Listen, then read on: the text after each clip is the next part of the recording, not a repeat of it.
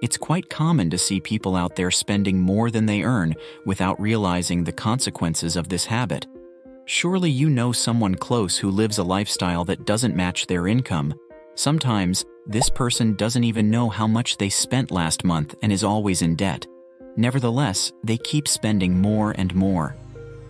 Today, I'm going to talk about what you can do to break out of this cycle, changing the way you handle your money, using concepts from great masters of personal finance. Let's imagine the following situation. You've already paid all your bills for the month and reached the end with no money left because you spent it all. You're just waiting for the next month to receive again. But because it was your birthday, you received a gift from family members worth $500. In this situation, which path would you follow? Would you take the $500 and spend it on whatever you want, like clothes, drinks, restaurants, or anything else you enjoy doing? Or would you choose to set aside a portion of that money to save and invest in something, only enjoying a small part of that money? After all, it's extra money you didn't count on. Through this example, I've explained the definition of assets and liabilities, as described in Robert Kiyosaki's book, Rich Dad, Poor Dad. Simply put, assets are anything that puts money in your pocket.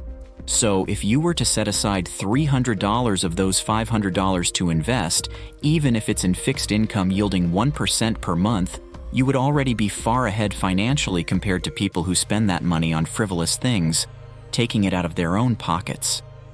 Basically, when you set aside money to invest, you're showing a certain financial education, a wealth mindset, as discussed in some personal finance books.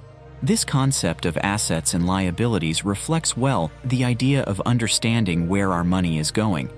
If we're directing it only towards liabilities, like unnecessary purchases, multiple unnecessary credit cards, installments, we'll hardly achieve financial freedom and financial success.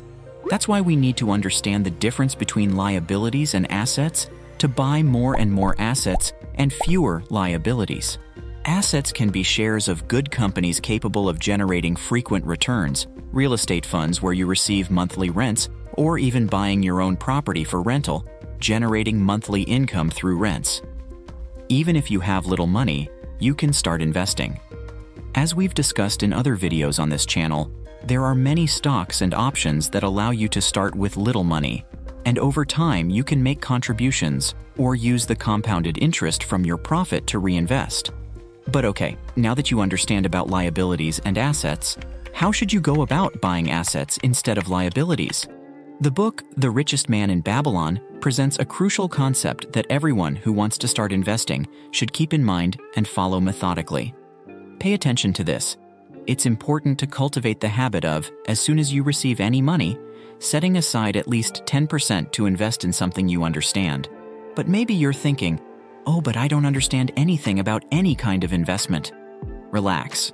If you're just starting out in this world of investments, at this initial moment, focus only on setting aside these 10% every month, preferably in a different account from yours. So start researching investments, buying books, reading about it, and getting familiar with this world, taking the first steps as soon as possible. And you can binge watch this playlist that just popped up for you. It has many videos teaching you everything you need to know to start investing. And the best part, completely free. Because it's like the concept addressed in the book, The Psychology of Money by Morgan Housel. If your goal is to accumulate more money, you shouldn't focus only on earning more, but also on spending less to invest the money that wasn't spent. For some people accustomed to spending all they earn, simply the habit of saving a portion every month is already a great advancement. However, investing is extremely important, especially in the long term. You'll understand better what I'm talking about when you see this chart. The blue color represents how much you have invested, and the yellow color is the return on your money, interest only. Applying an initial $1,000 at a rate of 6% per year, something quite common in many investments today, we see that in the first 6 years, the main focus is on saving to invest, as the interest income is practically insignificant. However, when we look at a 30-year period, we understand the dimension that compounded interest has taken over time. Therefore, the sooner you start investing, the better, to make the most of the effect of compounded interest over time. Another common thing is hearing about salaries, how much each person earns, who earns more or less, but rarely do we talk about the difference between income and wealth. And you'll understand this with the following hypothetical example. Emma has a great job and earns $20,000 every month, meaning her income is $20,000. On the other hand, Sarah earns $5,000 monthly, so her income is $5,000.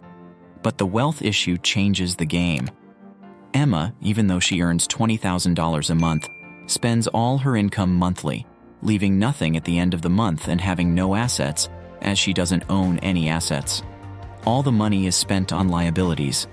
Meanwhile, Sarah, even though she earns less than Emma, has the habit of investing $2,000 every month and living on the remaining $3,000 of her salary. Keeping this up over 5 years, even without her money earning anything, with a 0% interest rate, Sarah will have a net worth of $120,000, while Emma will continue without any assets or even accumulating debts and ending up in the negative. You might be thinking, oh, but Emma at least enjoys life. Well, it's not quite how things work. Emma's situation is complicated. She may enjoy some moments by buying things she likes, but only she knows about the credit card she's in debt to, the bills she doesn't know how to pay, and the loans she took out without any planning.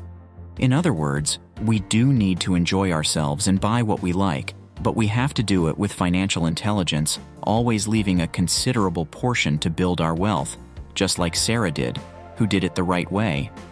Because as mentioned in the book Financial Psychology, one of the main things money can provide us with is flexibility. For example, Sarah, having $120,000 in her account, if she gets fired from her job, she can choose a job that pays the same salary or even more, having the option to choose because she has enough money to comfortably go without a job for a few months, without worrying about bills. She acquired a certain flexibility. But if this happens to Emma, for example, the panic will be great because her standard of living is $20,000 per month. The bills will also be that amount next month, and she will have to find a job as good as the previous one as quickly as possible. So, in addition to the money you're saving to invest, set aside a small part of your salary for financial education, as mentioned in the book Secrets of the Millionaire Mind by T. Harv Eker. Because that way, you'll learn better how to manage and organize your personal finances. As the book also mentions, if you want to be financially successful, you should focus on earning your money, your salary, for example, and conserve as much of that money as possible to invest and multiply over time. Now, someone who lacks financial education and, as the book itself says, has a poor mindset, only focuses on receiving money and spending it all, living like this every month, like Emma's example. She earns much more than Sarah and still has the poor mindset of spending everything and not knowing how to use the money in the best way. Whereas a rich mindset means thinking long-term, focusing on simplifying life in the present moment, controlling some expenses and living more balanced to be able to invest more every month, so that in the future you can live off the fruits of these investments, that is, the returns. And do you tend to be like Emma or like Sarah? Take a moment to reflect, and if you're making the same mistakes as Emma, it's not too late to fix them. Use the knowledge provided in today's video. I'm sure that in no time, you'll be in a much better situation. That was our video for today. If you liked it, don't forget to give it a thumbs up and subscribe to Time to Invest. Thank you for watching this far. See you on Friday.